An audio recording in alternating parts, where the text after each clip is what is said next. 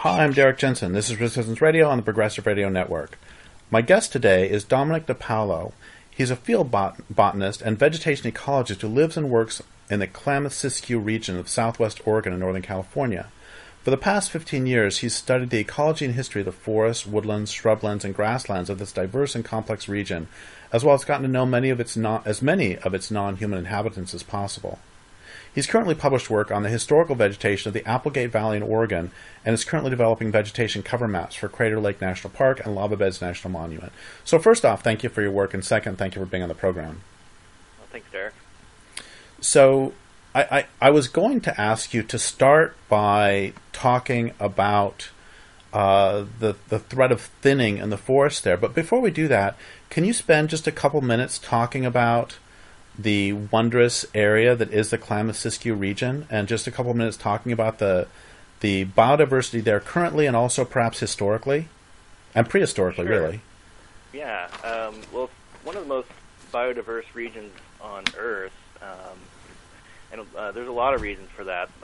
Where it sits latitudinally, as well as being close to the ocean, but also geologically, it's extremely diverse, having a lot of serpentine soils, these really weird soils that inhibit plant growth that have been pushed up from the seafloor, intermixed with really productive ground, as well as a lot of volcanic geology. So it's a really heavy mix. A long history of human habitation, Native Americans and more recently Euro-Americans. So all this kind of together has created this complex mosaic of forest, woodlands, shrublands, serpentine, adapted vegetation, all kind of jumbled into one another, which makes it a really interesting and very difficult place to kind of figure out. And who are some of the primary... I recognize you said it's a mosaic, but who are some of the characteristic species who inhabit this region? Like I live on the coast, 50 miles from you, and Sure. Here the one of the primary species is of course redwood and salmon. So who are some of the primary characteristic species of that region? Well, certainly salmon. The Rogue River drainage is one of the more productive salmon runs in the lower 48 still. Klamath as well, on a similar scale, if not bigger. In a forest setting, you're going to have a lot of Douglas fir, several pine species, the sugar pine, which is the largest of the pine species in the world, and ponderosa pine, incense cedar. And if you you can move really quickly from a forest into more of a woodland or a grassland or shrubland setting. Shrublands are typically dominated by manzanita, a lot of wildflowers, just a heavy diversity of flowering plants. And in the woodlands, more Oregon white oak is really a common one, and then California black oak, the larger oak tree. And these all intermix as well as kind of occur in their own kind of patches as well. So next, can we move to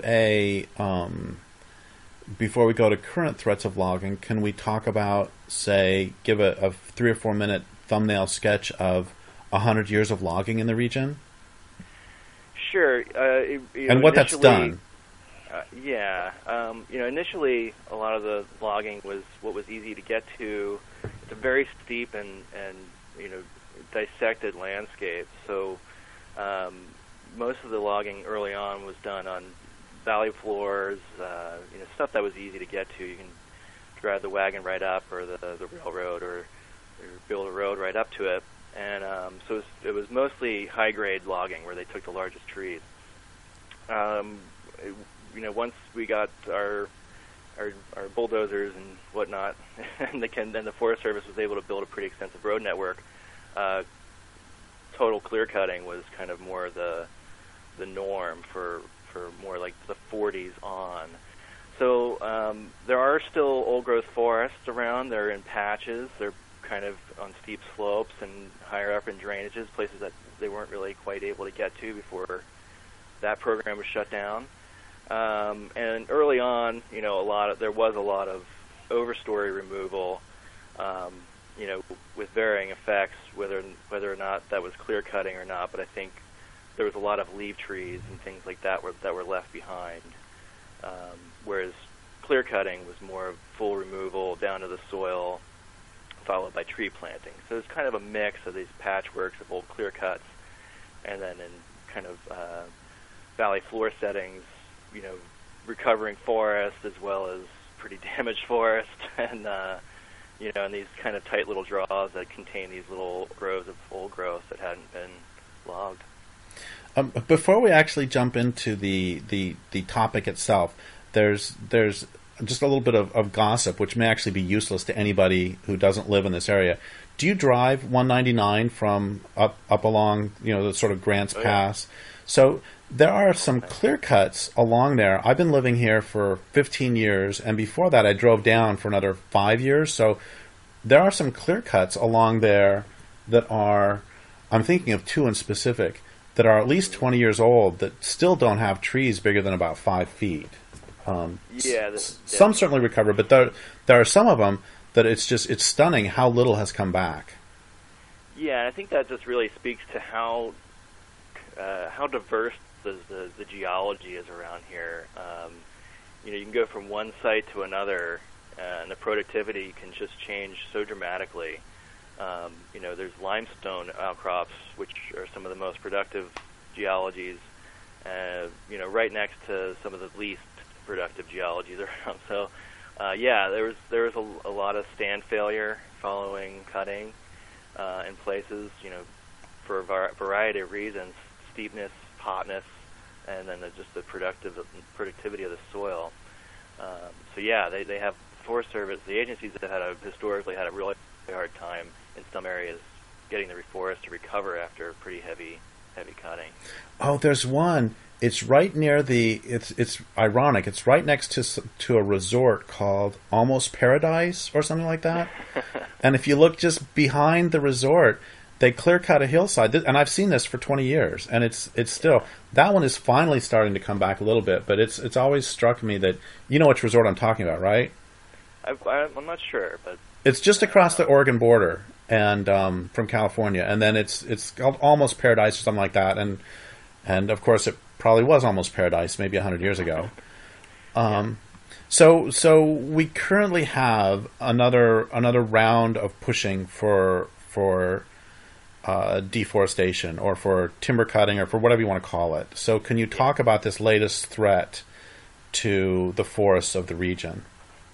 Sure. So the BLM and Forest Service they still sell timber. They've been putting up timber sales, in the era of the Northwest Forest Plan, which is, the compromise agreement that allowed for forestry while protecting old growth dependent species. The strongest protections there really apply to the designated late successional reserves. However, the rest was dubbed matrix, and in here, the restrictions are a lot less for harvest, and the BLM and Forest Service are putting up timber sales that involve partial cutting of stands, some overstory removal, a minimal amount of clear cutting and entry into these late successional reserves. But also there's a lot of salvage logging that's proposed following wildfires. So that's the current paradigm, and it's not great, but it's not as bad as it had been. So even with these, the current realities. Can we back up a second and define salvage logging? Because that's another thing that really I find terrible. Yeah, and that's funny that I'm glad that you brought that up, because I think a lot of people thought that salvage logging went away, and it hasn't at all. Every time there's a fire here, which a lot of times these fires are, you could call them restorative. They've not burned at high severity, or even if they have, that's not really a big deal. The forest will recover, better than it was in a lot of cases, but that's viewed as loss of economic value in the forest from the timber industry and the agencies.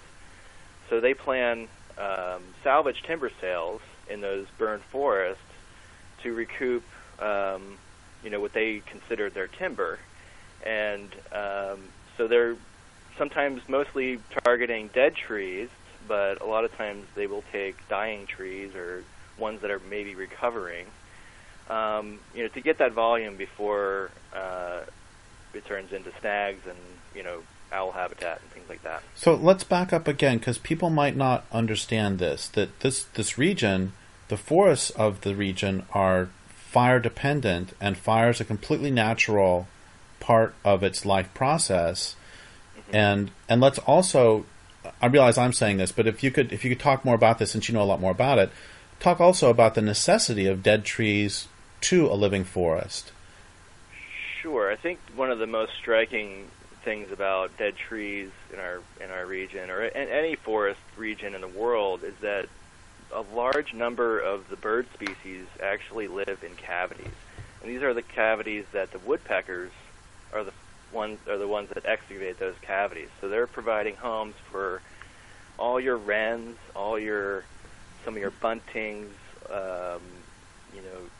chickadees. I mean, I can go on and on about how many different families of birds, whole groups of birds that require these woodpeckers to excavate holes for them to actually be able to have homes. That's just an example, but I mean, yeah, the deadwood and the snags, the standing material, the stuff that falls on the ground and rots, it's all, part of the cycle of life in the forest. When that's removed, you kind of really break that cycle. And it's one of probably the most missing elements in our forest because of years of removing dead trees, out of fear that they'd spread more bugs, all sorts of reasons. But mostly to get the timber before it rots. So yeah, and then I like to look at the fire or the fire thing or in the forests more like the forests are fire adapted rather than dependent, and that kind of opens up the paradigm a little bit. That there's a lot of variety of fire and times, durations of fire, and I think that's kind of really important to understanding just the level of diversity in the forest around here, and the structure of the forest, the species that are growing there, the gaps and the dense stands and all that stuff. Kind of, you can kind of get a little bit more open-ended diversity by describing it as a fire-adapted landscape. So thank you for that. And the timber companies and the Forest Service will have sometimes used the fact that there was a fire. It's like, okay, the wood's going to go to waste. Never mind that now it's a home for buntings, and also when it falls to the ground, it's home for salamanders. So they say the wood's going to waste. So that's one that's one of the rationales for salvage logging, is they need to salvage the dollar value before it rots in the forest. Yeah. Okay. Yeah, that's the primary. Okay. So I'm sorry, I interrupted a while ago. So keep going about salvage logging, and then you were going to go to thinning. Yeah. So the federal agencies are under a lot of increasing pressure to ramp up logging. Most of the timber sales that they put up aren't being challenged by environmental groups. They've, for the most part, gotten away from doing really egregious stuff, except in a limited scale. And enviro groups do kind of challenge those sales on a unit by unit basis and try to get the bad units dropped. There's only one, whole entire timber sale that I can think of in our area that's being challenged, and that's by a community group, not one of the environmental activist groups, who they're trying to stop a pretty heavy timber cutting that's happening right around their property on BLM land.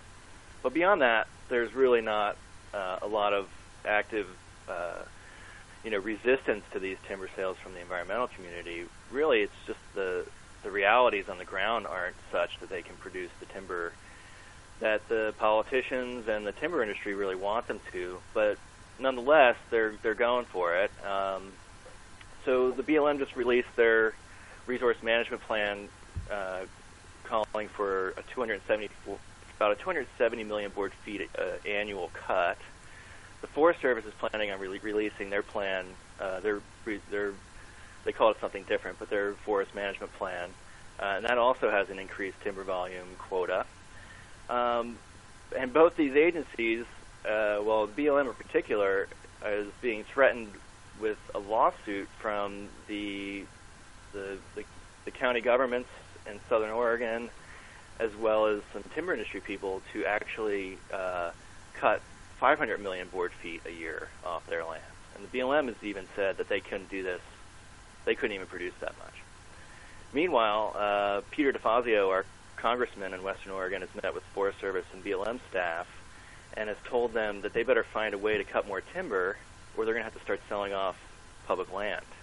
And all this is really to get the counties what they were receiving in revenue from the federal government prior to the end of old growth logging and the end of a direct subsidy that I can't remember the name of it, but it was a Rural Schools and something or other act that was a direct subsidy that made up the lost revenue that they were getting in royalties from timber, federal timber. Oh, let's back up on that for a moment again. I'm sorry for people, especially who don't live in the West, and can you give like a 1-minute description of the in lieu logging?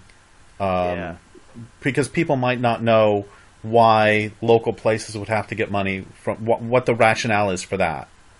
Sure. It's called payment in lieu of taxes, and it was payment in lieu of property taxes. So the federal land, a lot of these county governments are predominantly federal land, and the feds don't pay any property taxes on that, which is primarily how the counties raise their revenue, is through property tax. And around here, at least, our county population, as well as the government, hates property taxes with a passion and refuses to raise them at any reasonable rate. So now I live in a county that is literally the lowest property tax rate in the lower 48. But what they were getting was royalties off of federal timber, and that was kind of, a lot of places in the West get royalties off of extraction of natural resources from the federal government. So, it makes up for the fact that they're not able to raise a tax base on all that land that's owned by the federal government.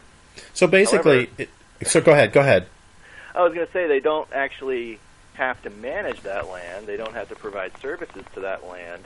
There's no cost to the county on that land, except for some foregone future revenue that they would hope to make from it.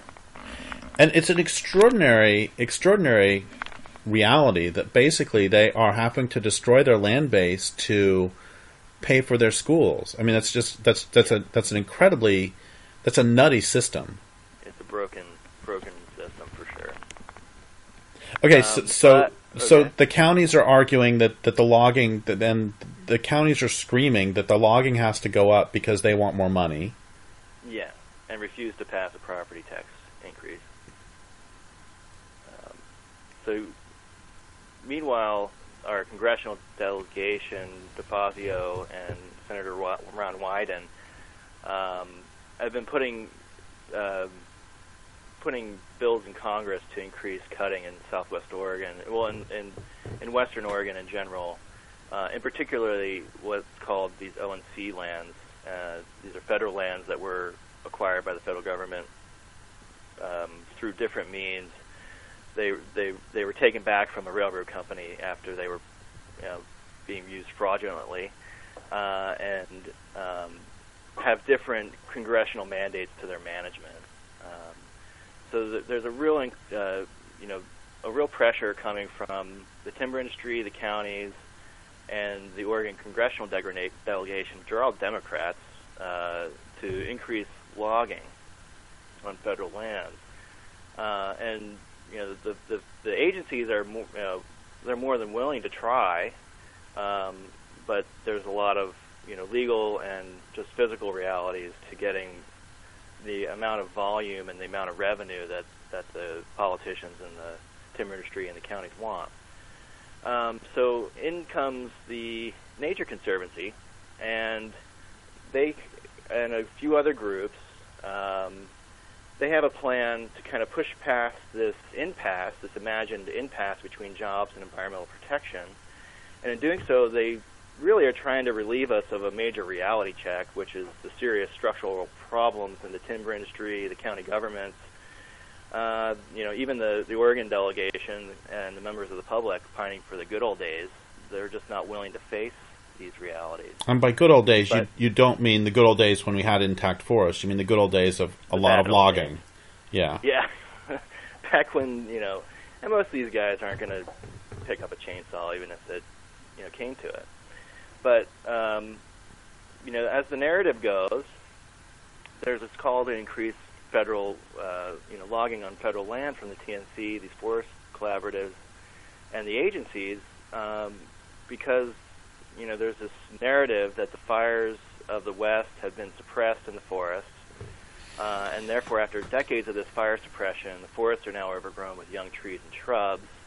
They're out of whack ecologically, and they're all at risk of catastrophic wildfire everywhere. And the entire forest is going to burn up, and we need to thin across the entire landscape in order to get it back to how it should be, in order to make it safe once again for people to live in the forest.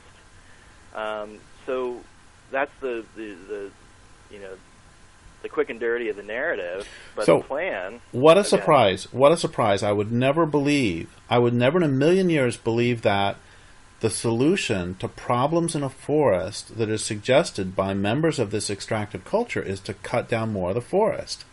Yeah. Color me surprised. I know. Well, it's almost like any solution has to have jobs attached to it. It has to have this economic, fairyland, being put to it, because that's the most important thing. It's the most important thing to a politician to come up with the answer. They need to be relevant. So, and I think the TNC is kind of following that same false logic that they need to be coming up with the silver bullet answer to everybody's problem. And thinning's really been kind of sold that way, that it's going to cure cancer, but there are limitations to doing this. So what is thinning? It can be a lot of things. I mean, just to be clear, I'm not against all thinning. I think there's some reasonable amount of precautions you need to do if you're going to live near a forest, just around your home. But really, the idea is that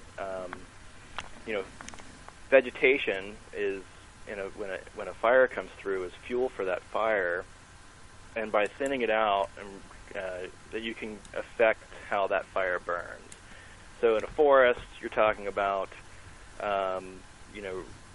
removing a number of the trees, leaving behind a number of the trees, but you're removing a certain number of the stems in order to get it to some density. And you kind of replicate that to any other vegetation. In a shrubland, you're taking a lot more because the shrubs tend to be a lot more ubiquitous, but you're just kind of taking out enough of the individual plants to leave behind evenly spaced or nicely spaced individuals, woody plants, to whatever your liking is. And when they do thinning, I presume that means that they never ever cut any big trees. They only cut little things, right? No. Yeah, I wish that was the case. That's what we were sold all this on, was that that's what they'd be doing. But I've been watching this happen over the last 15 years, and a lot of times, and I'll get to this, why it is, but there's a lot of merchantable timber, as they call it, being removed. So logs, these are large trees, mostly Douglas fir a lot of times, because that was considered an interloping tree, something that came in with fire suppression. But it's also really the most valuable timber tree, and a lot of these trees that are being cut, are upwards to 38 inches in diameter in some of these that's an old growth tree. So they are targeting younger trees. They are really doing this fuels reduction, but at the same time they're doing this, a lot of times they're taking out a lot of larger trees. So there's a couple lines from the Nature Conservancy, I should say Nature Conservancy, SIC, document that you sent that I want to read, because it seems to me that this is a lot of what's wrong with what's going on. Application of the treatment themes, and I just love their euphemisms too. Treatment themes as opposed to clear cutting, as opposed to deforestation, etc. Application of the treatment themes to the available and accessible federal lands, it's Forest Service and BLM, would cut 1.1 million acres and generate an estimated 2.1 billion board feet of restoration byproduct. And so I just love that. Restoration byproduct, which is actually what that means is timber. Exactly. Of that total acreage, 883,000 acres would require subsidy but generate 1.2 billion board feet of restoration byproduct. A final 206,000 acres would be economically viable, and blah, blah, blah. The point is, there's a couple points. One is, we are talking about a lot of land. That's 100,000 acres. Of land. Yeah. And the second thing... more than that. Way more than that. Well, that just for Sorry, that, go ahead. just for those two sentences. Yeah. Tell me about way more than that in a moment. The other thing is that even by their own admission, 80% of that would require subsidy. So basically, this is the American taxpayers paying in this collapsing economy, in this huge deficit spending economy. This is American taxpayers paying to destroy the forests. Yeah, even the timber program at the federal agencies is loses money on the timber sale. So absolutely, it's just nuts. We'd all be better off. The American public would be better off if they would just go ahead and hand them the money and tell them to sit at home in their underpants and watch The Price is Right. You know, unfortunately, yeah, and it's very much it's welfare for the timber industry in a lot of ways, and it doesn't really provide a whole lot of jobs. Even if they could get these timber mills going back, it could be a wash. You can get 300 timber jobs, but you lost a recreation economy or something like that. So when they're talking about doing the treatments, they're talking about cutting, logging these forests down to a 40% canopy closure. Then that's restoration. That's what their goal is for restoration. And so typically a mature forest around here that hasn't burnt in a while will have about 60 to 80% canopy. So that's a pretty significant reduction. And if you're talking about 40% canopy down from an 80% canopy, you're talking about taking a lot of mature trees. And I've seen a lot of their thinning projects, and there's a lot. They're not taking the biggest and the best always, but they're taking a lot. They're taking what they can. And let's talk for a moment about. In a moment, I want for you to talk about how many acres we're talking, since it's way more than 1 million. But can you talk about what reducing from 80 to 40% cover might do to microclimates and to habitat for those who live under? Because I know that many amphibians, for example, require moist, cool areas, and so do many fish. But maybe we're not talking about riparian zones. I don't know. And then also, I remember reading somewhere that it takes about 50 feet for the edge, or maybe it's further, for the climate to get normal from the edge of a forest. Like if you're in a field, it can be one temperature. You walk into the forest and you're 5 feet in and it's already cooler. But for you to actually get beyond the edge effects, it has to be much, much farther for microclimate. Yeah, I think 40% canopy closure from something that was a lot more dense. They're trying to remove trees that are growing into the crowns or next to the crowns of other trees that they're going to leave and things like that. So what you're doing is you're creating a lot of light that's going to hit the ground. And the whole idea of this is that they're restoring it to this perceived historic stand structure of these large, open-grown trees, evenly spaced or interspaced, with an understory that's really dominated by grass. So they're also removing all the shrubs when they're doing this. And what that does, it really does promote a lot of herbaceous grass growth. Whether or not that's the good grasses or they're these invasive grasses, there's a lot of them around here that do come in after these kind of entries. But what you end up with is a really open forest that allows a lot more, wind flow to go through the understory. It's a lot more grassy.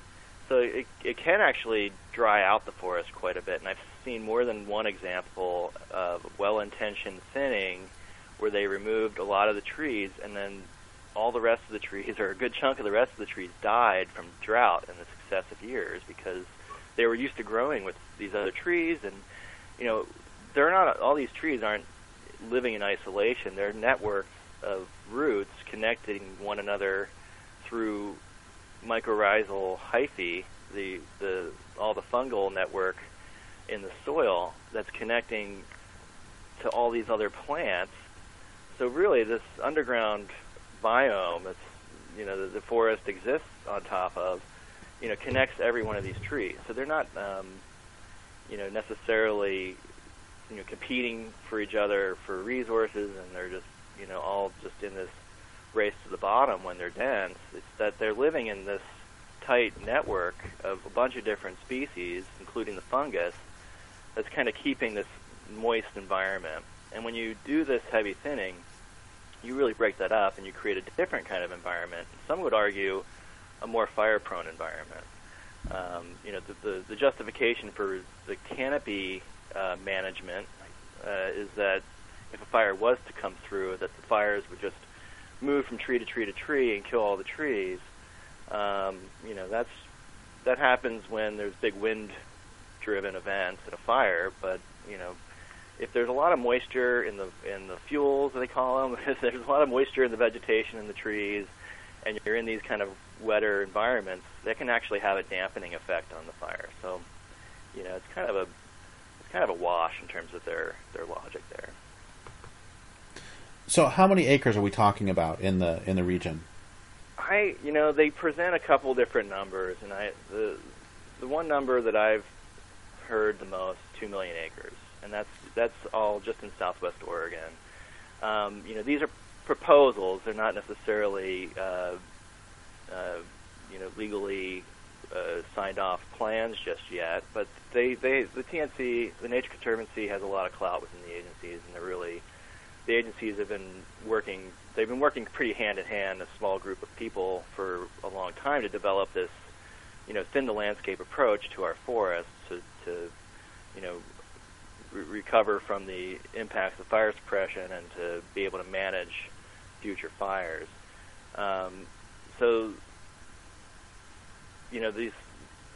The amount of acreage that's involved can vary, but we're definitely talking about a majority of the forest. 2 million acres is a massive amount of area, and that's kind of all getting this, this kind of broad brush, blanket approach to the kind of treatment that they want to do. It's, they kind of divide it up into these 4 different quadrants. If it's western or eastern part of the region, the wetter side being the west, and then also south slope or north slope. Again based on this moisture gradient, and that's about it for how they will, divide up the landscape in terms of how they're going to propose treatments. So, there's a little bit of detail being applied and a little bit of nuance, but it's not much. I mean, when you're talking about a 40% canopy closure, there's something in your logic that's telling you that you need to do that. And, when the actual effects on the ground are so varied, I just don't, I think there needs to be a little reality applied to the conceptual model. So I could get into a little bit of the narrative or the belief why this is needed. That'd be great. Would you like me to? So I guess the real strong justification from a kind of a logic or scientific perspective that they put forward is that there's this narrative that the entire landscape of the West prior to the modern era of industrial-scale fire suppression following World War II was subject to this low-severity ground fires at regular intervals, around 2 to 15 years. And then this cleaned up the forests, any buildup of dead plant material or encroaching small trees. They would have been, taken out, and the landscape would be dominated by open forests or woodlands with grassy understories, and they would be, periodically cleared of any dense patches of shrubs and trees or any dense vegetation at all. And this story might hold true for portions of the landscape, as a direct cause and consequence of frequent fire. But in particular, it would hold true for areas where soils and climate play a major role in limiting this plant growth. And then again, especially when found in combination with frequent human ignitions in places like valley bottoms or adjacent slopes and some ridge lines. However, this model is being applied by this thin the landscape narrative to apply to the entire landscape. So that the entire landscape used to be open forest and woodland with large trees and open understories dominated by grass. And any deviation from this trajectory would mean a trajectory towards oblivion, and the whole ecological system is referred to as out of whack. So when they're seeing the forest today as a lot of dense vegetation, that's a bad thing. And so the idea here is that if we just get it back to the way it used to be, fires will be manageable again, and we can just live happy lives and oblivious to the realities of the place we live in. So there's a couple of flaws in that narrative, I think, that need to be examined pretty carefully. So I think one of the first ones is that I think that we really need to interrogate the concept of the ecosystem.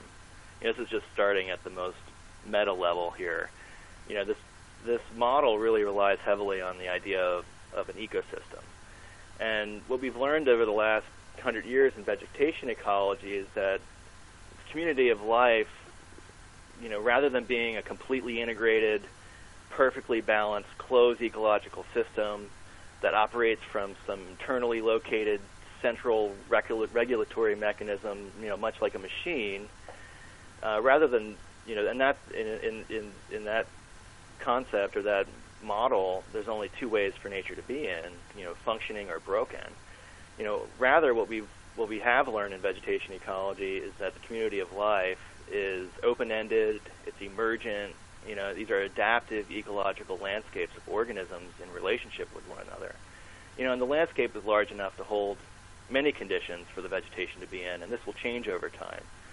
So that's kind of the real meta-level logical flaw with this thin landscape way of thinking. But just at when you apply this to actual landscapes and you try to look for evidence for this historically open forest maintained by low-severity fires, you start to search for some. You're really searching for some evidence. So, again, that model does apply to parts of the landscape, and you can find evidence for it in parts of the landscape throughout the West. However, it's really overall, when it's applied to the entire landscape, it's not really standing up. So, at like a local and a regional scale, when this way of thinking is applied to a particular landscape, one of the major flaws that we found for the need to thin everywhere in southwest Oregon was that when we started looking, we found that the landscape historically had not been predominantly open and park-like, but rather was very diverse in its density of the vegetation. About 15 years ago, I was working with some researchers at the BLM when a lot of this really started to kind of take off within the agencies. And we are looking for evidence for the open park-like landscape, to just test that untested assumption. So what we were looking at were historic accounts, old photos, and mostly land surveys from the 1850s and onward, some as far back as the 1820s, and we found only really minimal evidence for that open park-like setting, and it was clear that it was not dominant on the landscape, or it only dominated a portion of the landscape, and most of this was in the larger valleys and the adjacent slopes.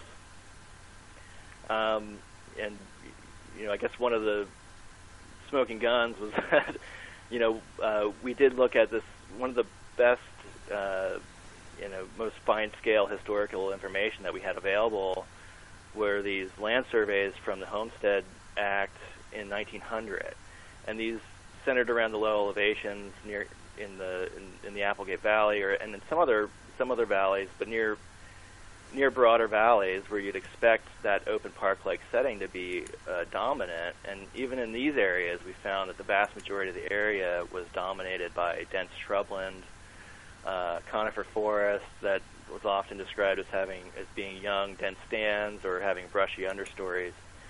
And only a small portion of the landscape that we were able to look at through this study was grassland or savanna. And much of the same area is in a similar vegetation cover today. Brushy shrublands, oak woodlands. If anything, the oak woodlands and the shrublands are just a bit older because they just haven't. There was a lot of fire historically on the landscape than there is today. So, these shrublands and woodlands are just getting older. And this is, from around 1900, and this is well before the modern era of fire suppression. So, in addition to that, higher elevation areas that are, heavily forested mountains, there's been several researchers that have found a dominant pattern of historic tree recruitment prior to the era of fire suppression that was of similarly aged trees. So the trees were coming in following a disturbance all around the same time, and this is as opposed to the slow, scattered recruitment of variously aged trees that one would expect in an open park-like forest that developed under frequent low-severity fire. So again, they looked for the evidence, and they found some countervailing evidence that really points to the fact that these trees were coming in, and patch recruitment is what it's kind of referred to in the forest ecology circles. So, and similar researchers from a number of different universities have found a similar pattern of patch recruitment in the mountainous regions in the west prior to fire suppression, and a similar pattern of patch recruitment is being documented today in recently burned landscapes, most notably in the Biscuit Fire area in between where the two of us live. So what all this is pointing to is that a mixed severity fire regime was the dominant pattern and is the dominant pattern of disturbance impacting much of the high and middle and even a lot of the low elevation forests in the west, both historically and at present. Nothing is out of whack here except for the starting assumptions of the people involved with this thin the landscape agenda.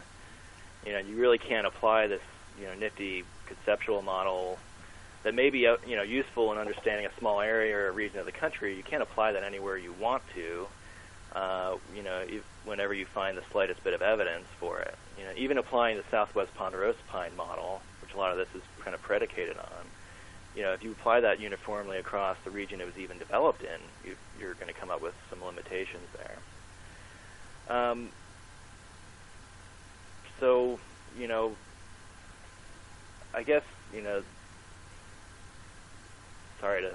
No, it's great. This is great. Train of thought here. So, I guess fire-prone areas of the West are often described as ecosystems, vegetation types that evolved to require a particular fire regime. This is kind of a way that I've kind of come up with. A couple other folks have kind of come up with a similar way to kind of better frame the idea of fire regimes and fire-dependent ecosystems. So, I think often fire-prone areas in the West are described as ecosystems or vegetation types that have evolved to require a particular fire regime to function and remain healthy. It's that that ecosystem idea. This is the organismal view of the ecosystem. This would apply to applying this would imply that any deviation in structure or fire frequency amounts to degradation. So, that doesn't really account or even allow for any variability or change in the landscape. If you conceive of ecosystems operating that way. So perhaps a better way to look at it is that vegetation at a particular location on the landscape has adapted to a particular pattern and frequency of fire that has prevailed at that particular point on the landscape. I think that kind of sufficiently opens things up to explain the variability that we see across the landscape and also allows for change over time.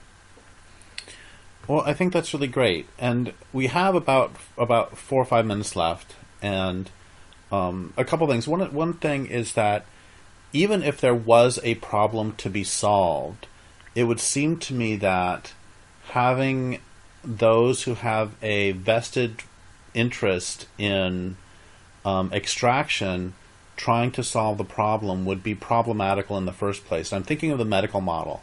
I'm thinking, would you want to go to a doctor who made money by harvesting your organs? I mean, that might. I think we would both agree that might actually affect their diagnosis. Yeah. Well, I think that they are. Doctors already have that kind of conflict of interest. Surgeons in particular. Yeah, I think it's a good point. One of the things that I think, it gives when the experts tell us that they sit in the forest and therefore now it's safe. I think that one of the main problems that it gives people the false impression that we can manage the forest to make it a safe place to live in the way that we do now.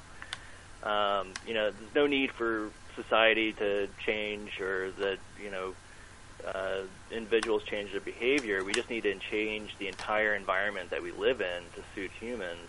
This is kind of a classic behavior of colonialism. So I think there's a lot of problems with that. Mostly that you're telling people that it's safe to live in a place that's inherently unsafe to live in. So you're going to facilitate more and more home building into these unsafe areas, which puts higher and higher costs onto the public, puts a lot of firefighters in danger, and it doesn't really address the real root of the problem. So I think one of the more dangerous aspects of the agenda is the thinning the landscape to make it safe for our current society to just continue to expand into the West. It allows us to forego addressing the fundamental cause of the problem. We don't really have a fire problem or a fuels problem or a forest out of whack problem. We have a problem with how humans are choosing to live on the landscape. Thinning the landscape and telling people it's safe to go on with business as usual, even if that were to work, still doesn't deal with our derelict relationship with the rest of the living world, which I think really centers around two things: our system of private property, which is called land enclosures, is how the kings took all the land away from the peasants way back in the day. We live under that system right now, and protecting that system of private property, it's the unconscious program of a lot of these folks that they don't realize and they don't want to really address some of the failures in that system and how it really sets us up for a lot of these conflicts. So really, I think, if I could, I think there's a fellow named William Baker. He's a fire ecologist out of the University of Wyoming, and he said it way better than I could ever. One of the really kind of sums up the problem and solution here. Do I have enough time to kind of recite a couple paragraphs? Yeah, great, please.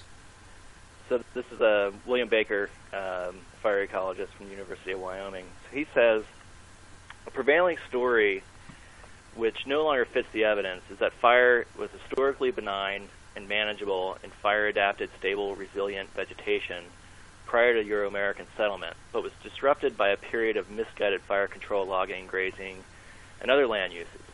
An associated redemption story suggests that fire can be reinstated and managed using science-based prescribed burning and mechanical treatment, so it can again play its role in the ecosystem without threatening homes, infrastructure, and valued natural resources. The story provides a compelling, peaceful vision of harmony and stability, as people would then be able to live near wildlands without fear. Wildlife and plants would also be sustained once vegetation was restored, functioning properly, and well managed by government. However, science has shown that this story does not fit the evidence, except for in limited areas. Fire regimes in the Rockies, and he's mostly dealing with the Rockies here, but fire regimes in the Rockies were more generally dominated by historically infrequent episodes of large, often severe, difficult-to-control fires that burned under severe weather conditions during droughts. The evidence suggests that a different relationship would be more sensible, a relationship based on humility in the face of the power of nature, a desire to minimize our impacts on the natural world, and to keep as much wilderness as possible, and the good sense to get our homes and infrastructure protected or out of fire-prone settings, as fire will eventually come our way. Fire is a force that shapes nature through overwhelming power, a force we cannot tame, and with which we ultimately have to learn to live with if we are finally to settle into the country. So that's not me. That's that's a fellow named William Baker who's really kind of punched a lot of holes in this thin the landscape idea over the years with some really good research.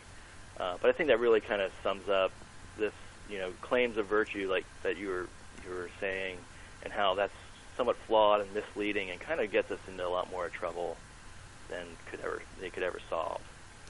Well, thank you so much for all that. And is there anything else you want to say, or do you want to end on that? Again, I would say that I'm not really against thinning or fuels reduction in an absolute sense.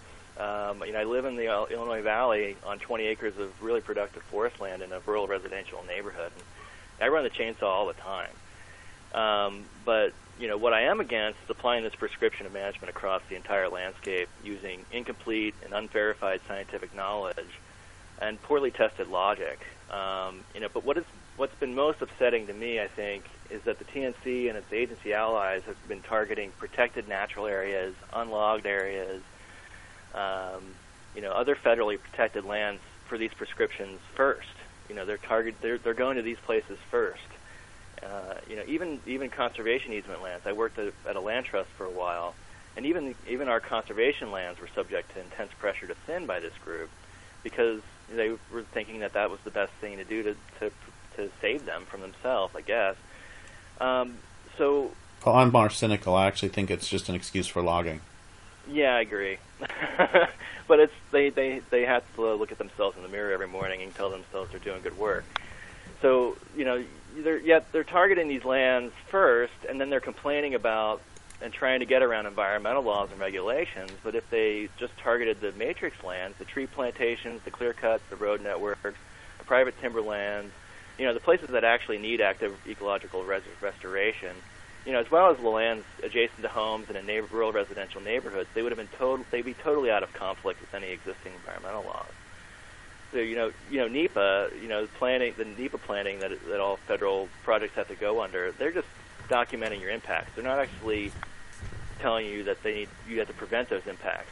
However, the thin the landscape narrative that these folks are pushing, it helps the BLM and the Forest Service to not even do that much. Under that model, thinning is beneficial no matter where it's applied, and it has no impact. So, good luck documenting the actual impacts that are happening with these thinning projects. But luckily, there's a handful of good federal employees still doing their job and holding these guys' feet to the fire a little bit when it comes to NEPA planning. But a lot of stuff has gone through that I've seen that's really been destructive and really kind of been given the stamp of virtue, through this idea of thin the landscape. Well, thank you so much for all that. Now, I'd like to thank listeners for listening. My guest today has been Dominic DiPaolo. This is Derrick Jensen for Resistance Radio on the Progressive Radio Network.